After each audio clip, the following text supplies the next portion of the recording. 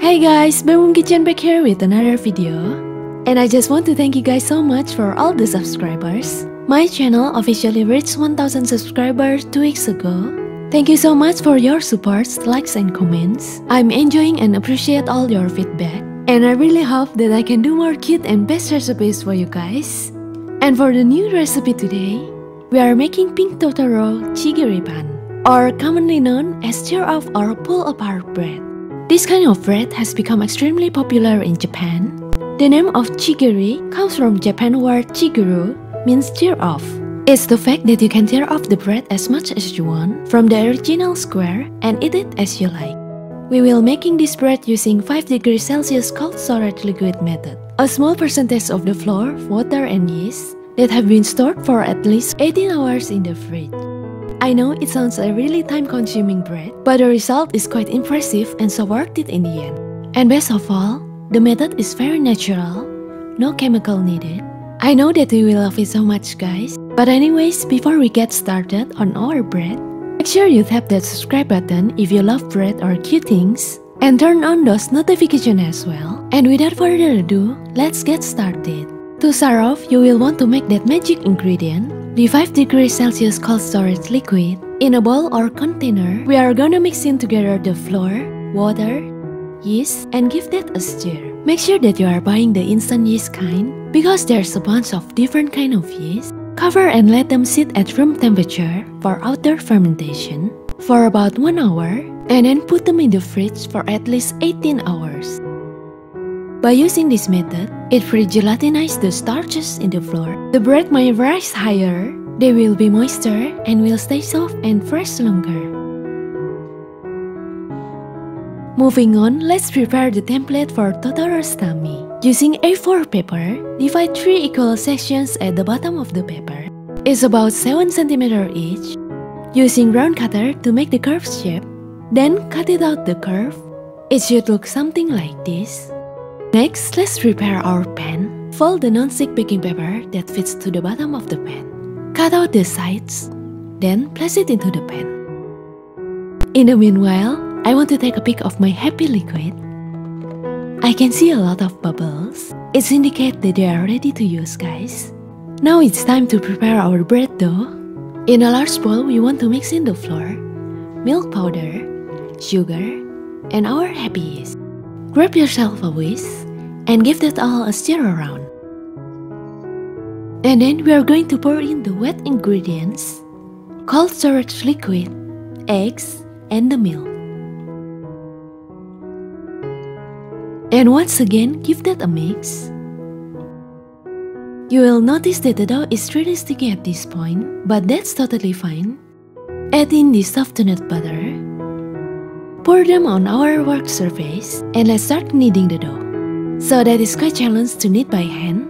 If you are gonna do this by hand, it will take for about 15 minutes or so, depending on how strong you are. And if you want this to go with a stand mixer, that will take for about 5 to 10 minutes. And this might lead you to wonder, how do you know when your bread is ready? The best way is just to do what is called the window pane test, by stretching the dough into a thin translucent membrane, like this. If you can scratch the dough without breaking it, that means the gluten is well developed and your dough is ready to rise. Next, you want to add on some red food coloring and then start kneading to incorporate it. This is looking beautiful. So now we are just gonna let it rest for about 10 minutes. Please remember, always cover the dough with a plastic wrap or a damp cloth to keep the moisture in and prevent the skin from drying out. After the dough got enough rest, divide the dough into 9 equal parts. It's about 45 grams each. And also don't forget to spare some dough, about 30 grams for the ears. Rounding the divided dough one by one, and let it rest again for about 10 minutes.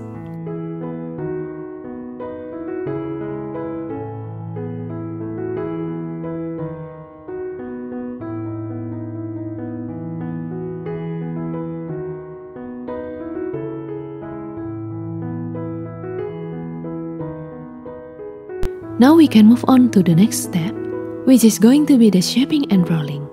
Take one of the dough, flatten it by hand, fold the dough twice, roll it into a smooth ball, and then place it in the pan.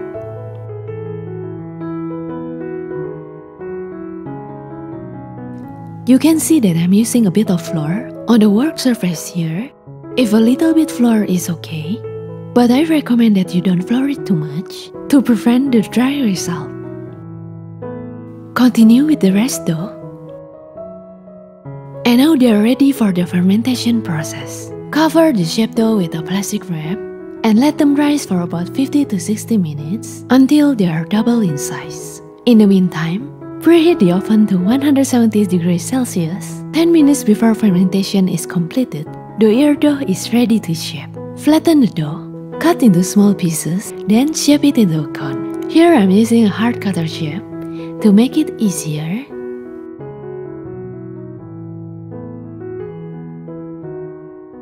Spray the dough surface with some water and stick each ear to the dough. And then to complete the Totoro's tummy, place the curved template on the dough. And using a mesh strainer, sprinkle some cake flour on the uncovered dough. Please note that you need to start from the top row, and the rest row should be covered with another piece of paper to avoid the flour.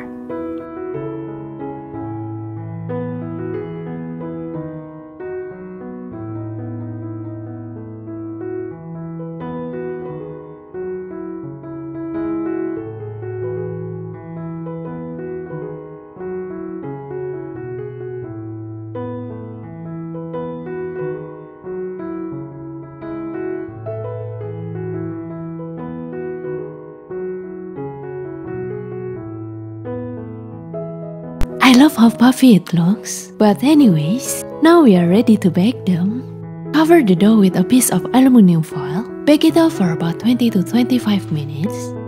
You don't want to overbake, like have a brown Totoro, so turn on your alarm and check them out right after 20 minutes baking, and quickly save your cutie Totoro. And now here's the bread out of the oven. This looks incredible. You want to immediately take it out from the pan and let it sit on the cooling rack. And don't forget to remove the baking paper as well. This way will prevent the bread to get soggy, which can cause a wrinkle on their surface later. You don't want that to happen, so make sure to give your bread enough room to breathe. Before you decorate your bread with chocolate, let them cool completely. Now it's time to decorate them, using white chocolate to create his eyes, and the nose with dark chocolate, then his mustache.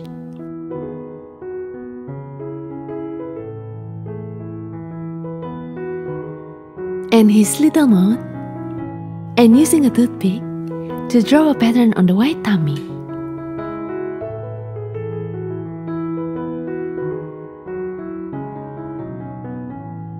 It's really fun, guys. You can create any design and expression you want.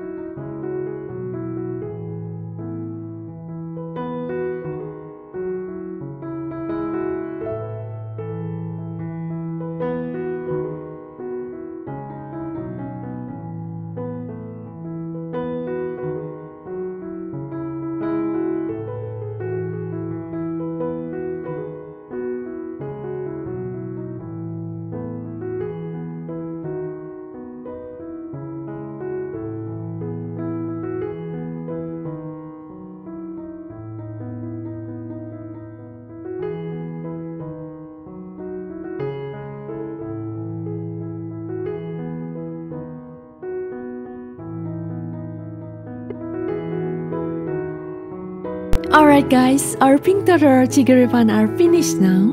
They looks really cute and so tempting. This shape also make any ordinary type of bread looks even tastier.